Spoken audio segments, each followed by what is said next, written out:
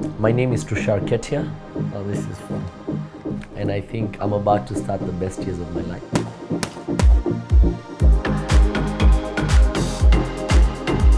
I am and I've always been very passionate about music.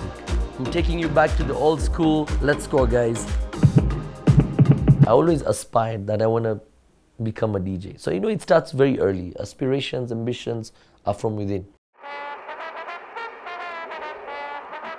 Tria started in 2012. The idea was all about transit advertising. It was about thinking, how do we put brands on the move? When Tria was not even 1 year old, I put word out in the retail market that I'm interested in buying an existing store. And that's how the business started for Society Stores.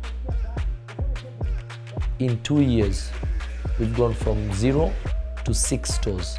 Every challenge is a learning experience. Every learning experience makes you better. That's what success is defining. It's about overcoming every single challenge. But to be where I am today, a lot of people have contributed towards that. So I'm really excited to be part of Blaze BYOB. I think it's going to be something that is game-changing. Believe me, if I wasn't a judge, I'd be one of the contestants. I'm not harsh, but I'm hard, because you have to be. I'm very tough on issues.